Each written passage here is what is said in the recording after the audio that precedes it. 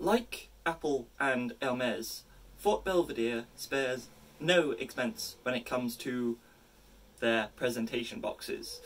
They've likely spared less expense, in fact, because Fort Belvedere boxes have magnets. Hermes boxes are just, they just look nice. So the universal question of man, when they receive these fancy boxes, what the fuck do I do with this now?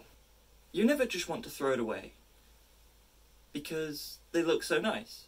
So maybe you just pile them in the corner, or use them as long-term storage. All great suggestions, but I'm just going to put my idea out there and see if the cat licks it up.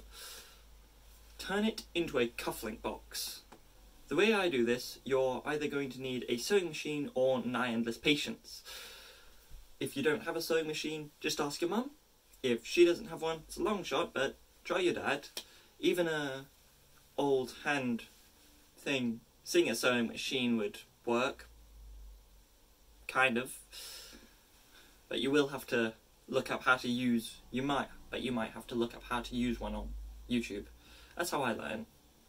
You will also need a little bit of fabric. Basically any will do, even from an old shirt, I bet. And this actually also doubles as something that you can do with all of your offcuts of scrap that you're keeping for no discernible reason. I want you to start by cutting a rectangle of 13 centimeters by at least 18 centimeters, I'd say. Then you want to fold it in half and sew one of the long sides, sew the long side shut and one of the short sides shut as well. Turn it inside out and stuff it full of the offcuts of scrap or whatever that we talked about earlier. And just keep stuffing until it's a bit of a squeeze to get in the box, just so that it sort of stays there with friction. And you don't even need to sew the end closed because, like I said, friction. You do, however, need another 3 of them. You just squeeze them into the small Fort Belvedere box, and boom, new jewellery box for your cufflinks and or rings. You should be able to easily fit 9 pairs of cufflinks in the box, or rings, or I guess tie bars and collarbones as well, barely, kind of.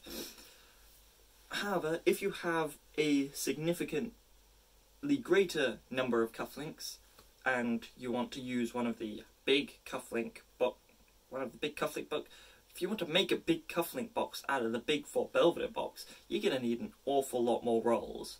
And I don't have the patience to, you know, do it for you and find out how many you need. So, if you want to do that, have at it, let us know. That is the small Fort Belvedere box. I am in the process of coming up with something to do with the big boxes, so stay tuned for that. Hydrate or die.